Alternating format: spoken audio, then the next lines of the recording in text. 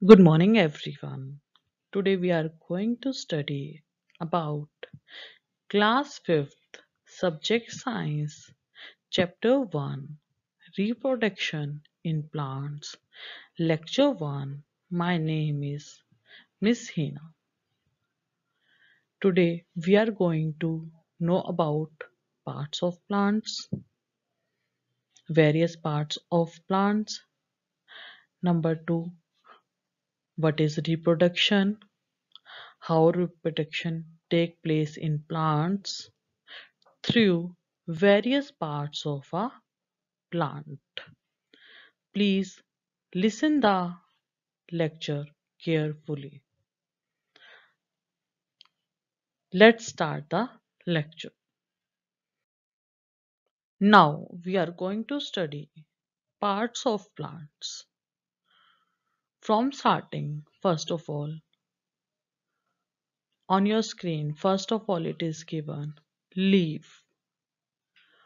Number second is fruit. Number 3 is flower.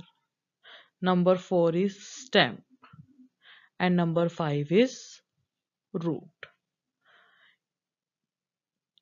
You all know about these parts of plant because you read all these parts of plant in previous classes. Now, next is reproduction in plants. All living things have a limited lifespan. They have therefore developed the way through which they can produce their own kinds so as to continue their existence and multiply in numbers. Now question arises, what is reproduction? So answer is, reproduction is the process by which living things produce individual of their own kind. Do you know that apart from human being and animals means apart of from us and animals, plants also reproduce. Plants also reproduce their own kind. Say they reproduce by various methods through roots, stems, leaf and seeds. Now we are going to know how these parts reproduce. First one is by root. In this, a new plant grow through root. Next is by stem. In this, a new plant grow through the stem of the plant. If you cut the stem from a plant and keep it in more soil or grow in more soil, a new plant grow. Next one is by leaf. In some plants, new plant grow through the leaf only. If you grow a leaf in more soil, then new plant will grow. Next and most of the common is by seed. You see in many fruits, vegetable, we have seeds in it. If you grow that seed in more soil, then a new plant will grow. Reproduction by plants parts. In many plants, reproduction takes places through other parts of the plant, such as root, stem, and leaf. Now, let us discuss reproduction through these parts one by one. Number 1. Reproduction through roots. In some plants, such as sweet potato, produce birds, small birds, which grow into a new plant under a suitable condition.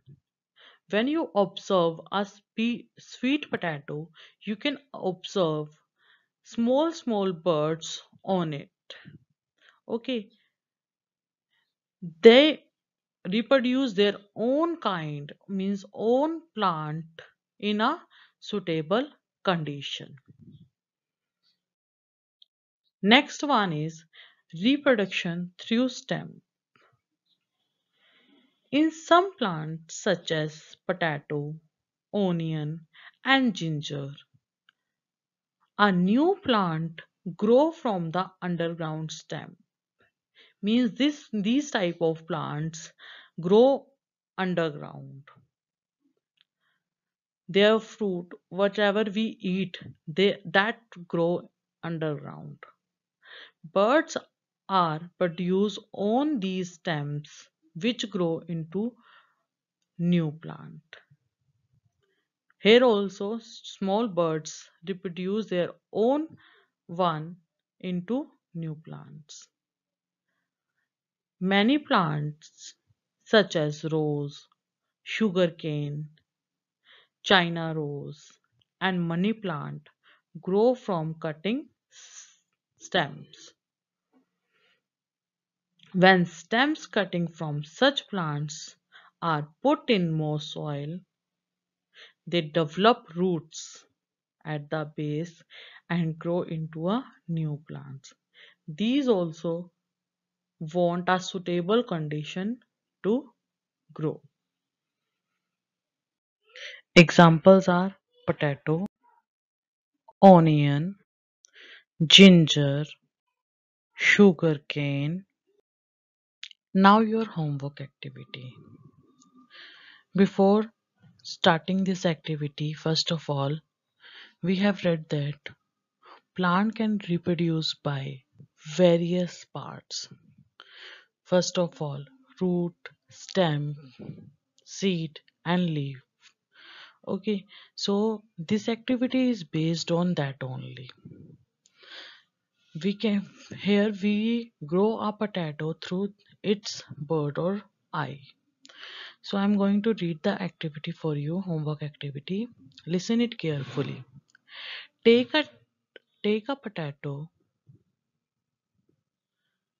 and observe it carefully. You will observe that several buds or eyes are present on the potato. Ask an elder to cut a piece of potato having at least one bud. Place this bud of potato in more soil.